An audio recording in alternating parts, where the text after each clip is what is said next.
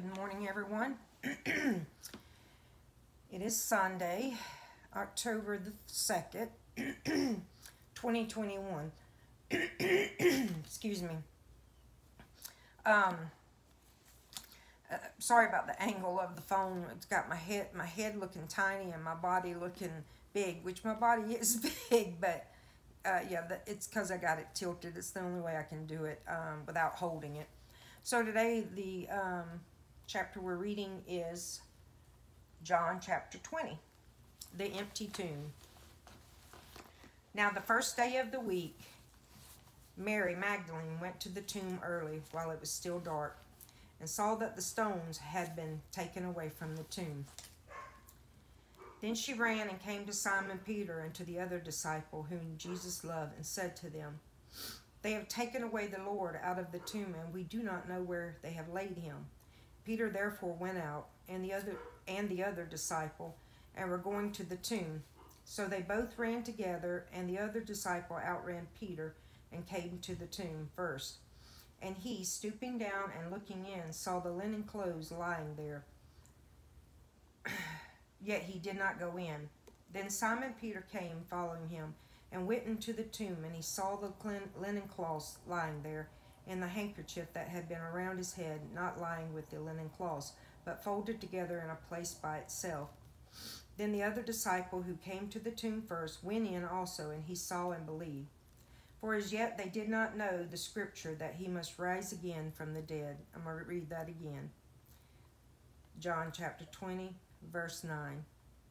For as yet they did not know the scripture that he must rise again from the dead. Then the disciples went away again to their own homes.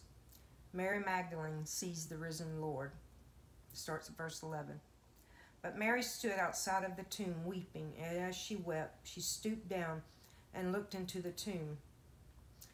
And she saw two angels in white sitting, one at the head and the other at the feet, where the body of Jesus had lain. Then they said to her, "Woman, why are you weeping?" And she said to them, "Because they have taken away my Lord, and I do not know where they have laid him." Now when she had said this, she turned around and saw Jesus standing there, and did not know that it was Jesus. Jesus said to her, "Woman, why are you weeping? Whom are you seeking?" She, supposing him to be the gardener, said to him, "Sir, if you have carried him away, tell me where you have laid him, and I will take him away." And Jesus said to her, "Mary." She turned and said to him, "Rabboni," which is to say, teacher. Jesus said to her, "Do not cling to me, for I have not yet ascended to my Father. But go to my brethren and say to them, I am ascending to my Father and your Father, and to my God and your God." Mary Magdalene came and told the disciples that she had seen the Lord, and that he had spoken these things to her. The apostles commissioned. Then this starts at verse 19. Then the same day at evening, being the first day of the week, when the doors were shut, where the disciples were assembled for the fear of the Jews, Jesus came and stood in the midst, and said to them, "Peace be with you." When he had said this, he showed them his hands and his side. Then the disciples were glad when they saw the Lord. So Jesus said to them, "Peace to you. As the Father has sent me, I also send you." And when he had said this, he breathed on them and said to them, "Receive the Holy Spirit. If you forgive the sins of any, they are forgiven them. If you retain the sins of any, they are retained." Now Thomas, called the twin, one of the 12, was not with them when Jesus came. The other disciples therefore said to him, "We have seen the Lord." So he said to them, "Unless I see in his hands the print of the nails, and put my finger into the print of the nails, and put my hand into his side, I will not believe." And after 8 days his disciples were again inside, and Thomas with them. And Jesus came to the doors being shut, and stood in the midst, and said, "Peace to you." Then he said to Thomas, Reach your finger here and look at my hands. Reach your hand here and put it into my side. Do not be unbelieving, but be believing. And Thomas answered and said to him, My Lord and my God. That was exclamation, sorry. And Thomas answered and said to him, My Lord, my God, and my God. And Jesus said to him, Thomas, because you have seen me, you have believed. Blessed are those who have not seen and yet have believed. Amen. Okay, let's go back and read real quick the focus. Insight, John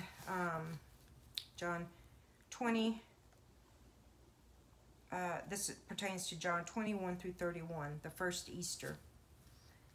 John's account of the first Easter Sunday is part of a crucial body of evidence that underscores the resurrection as a historical fact. And we can also go for evidence for the resurrection at Mark chapter 16, verses 1 through 8 for further study. And then the other focus, I have two more. John 20, and this pertains to John 20, verses 24 through 31. Skeptics welcome. Although Thomas had traveled with Jesus and heard his teaching firsthand for at least 3 years, he still needed time, evidence, and personal persuasion before he would accept the resurrection.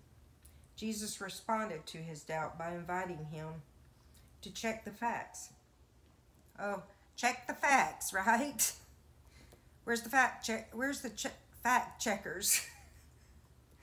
Okay, Jesus responded to his doubt by inviting him to check the facts.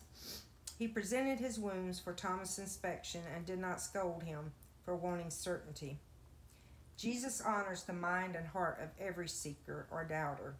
He knows that surrendering to him too easily often means that loyalty to him can be torn apart when more questions arise. He applauds people who probe the corners of their doubts and fears in order to be sure of the truth. He even promised that the Spirit would aid those who seek to discover the facts about him. And you can read further at John 16, verses 12 through 16. The encounter with Thomas shows that God invites us to bring our doubts to him. He delights in hearing our arguments and questions, never shunning those who doubt him, the Christian faith, or the church. He does not want his people to fear tough questions. There's a little bit more here. C.S. Lewis was a master of apologetics, the defense of Christianity through rational argument, but he also experienced seasons of crippling doubt. So, there's a biography of C.S. Lewis on page 1276 of my Bible. Okay, maybe I'll read that one later to you, but I don't know. Let's finish this one. John 20, verses 30 and 31. The purpose of John's Gospel. Luke told his readers in the opening verses of Luke and Acts what those books are about and why he wrote them. But John hangs the key to his Gospel at the back door of his narrative. This was a common practice in ancient readings. I'm sorry, guys, I wasn't paying attention. I was reading it, but I'm going to read it again. Luke told his readers the purpose of John's Gospel. John 20, verses 30 and 31. Luke told his readers in the opening verses of Luke and Acts what those books are about and why he wrote them, but John hangs the key to his Gospel at the back door of his narrative. This was a common practice in ancient writings. What we would call a preface often appeared at the end of a book, where it summarized the writer's purpose. John's preface tells us that he wanted his readers to find faith and life as a result of reading his narrative. For that reason, he included 7 miraculous signs that revealed Jesus as the authentic, life-giving Son of God. And you can also look at the 7 signs of John's Gospel at John chapter 2, verses 1 through 12. All right, guys, that was my reading for the day. May you all go out today and have a peaceful, beautiful day. and let's shine our light for Christ. Amen. In Jesus' name, amen.